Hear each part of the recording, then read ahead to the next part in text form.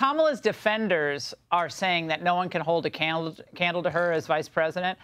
And now, according to the New York Post, her jasmine-scented candles bear her office's seal, and they're even being given out as gifts. And California Senator Alex Padilla wanted apparently to do the same and asked the creator to produce 125 candles using the same scent. Harris's office then gave him permission to produce a similar candle, but asked that he use a different scent. Jimmy, we don't have priorities or problems in the country, but Kamala has the candle crisis. Yeah, she has that. No, and you got to be careful with the Kamala candle, because one whiff and you start laughing for no reason.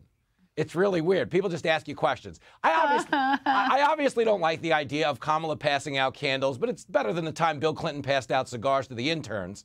But let's tell it like it is for a second. This is ridiculous. And the idea that they wouldn't give away the scent is just like so emblematic of us fighting the wrong battles. Who cares? It's a candle. Give them the candle, Ingram. That's what I say.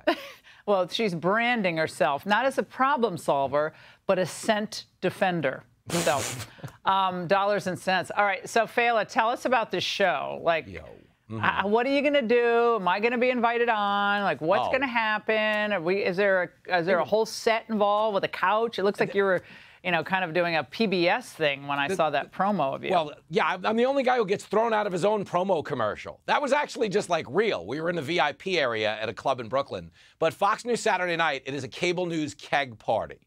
As you know, Laura, that's how this works. When you're a comedian, okay, if you're hosting your own show, you're doing your own set at a club, you're really not there for the Republican Party or the Democratic Party. You're there for the keg party. So it's a Saturday night solo cup where we are going to fire at everyone except you and Hannity, because I was told my legs will be broken if I insult either of you. And that's fair. Yeah. That's fair. No. Keep it. And I see you in Times Square not being mugged there.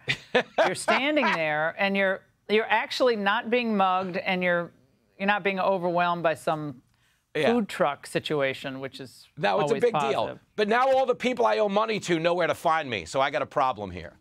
Congrats, Jimmy. We'll be watching every Saturday at 10 p.m. Eastern. Hey, Sean Hannity here. Hey, click here to subscribe to Fox News YouTube page and catch our hottest interviews and most compelling analysis. You will not get it anywhere else.